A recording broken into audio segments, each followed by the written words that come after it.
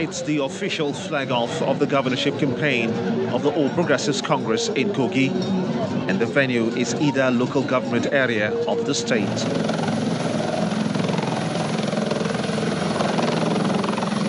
The presidential chopper conveying the vice president and other top officials of the party touches down, signaling the commencement of the campaign. And I want to say that this is indeed a tsunami in Ida.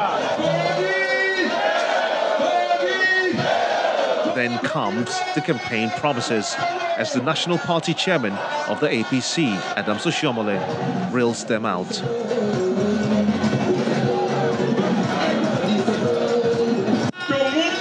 Level. And he doesn't need to start learning again.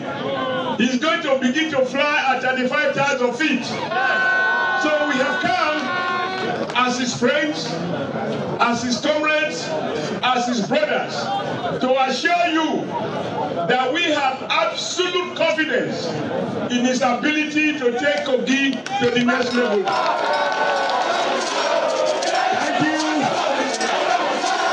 The vice president asked the people of the state to come out en masse to vote come November 16. The only way to make sure that we get to the next level is by making sure that that day, all of us, everybody is APC that day, every single person.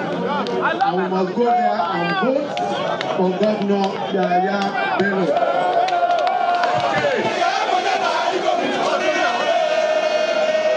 The candidate for the November governorship poll, Governor Yahaya Bello, who is seeking to be re-elected to the Lugard House, promises to move the state forward and consolidate on his achievements. You have seen exactly what we've been able to do in terms of infrastructure in Kogi State. We had that problem and we're solving the problem. With this flag-off, Governor Bello and his running mate will now take their message of continuity to every nook and cranny of the state in their bid to get re-elected for a second term.